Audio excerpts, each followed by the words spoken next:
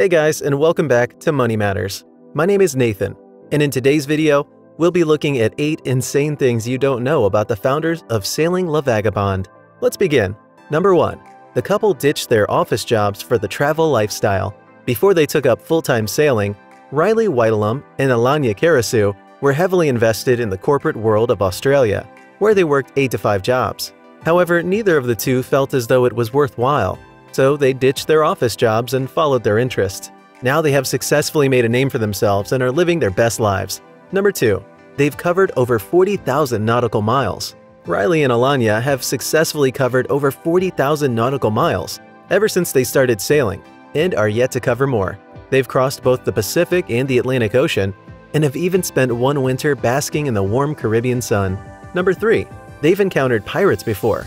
While their journey comes off as adventurous and one that's full of joy, they have come across certain dangers along the way. They encountered pirates when they were sailing close to the Galapagos Islands, and they even caught a deadly virus. Number 4. They have very heated arguments. The couple isn't afraid to admit that they have heated arguments while at sea. However, the most beautiful thing is that they embrace that the heated arguments are part and parcel of life, and they look for more innovative ways to reconcile. Number 5. The couple met on a Greek island. At the time, Elayna was playing music for a travel company, and Rile was sailing La Vagabonde single-handedly.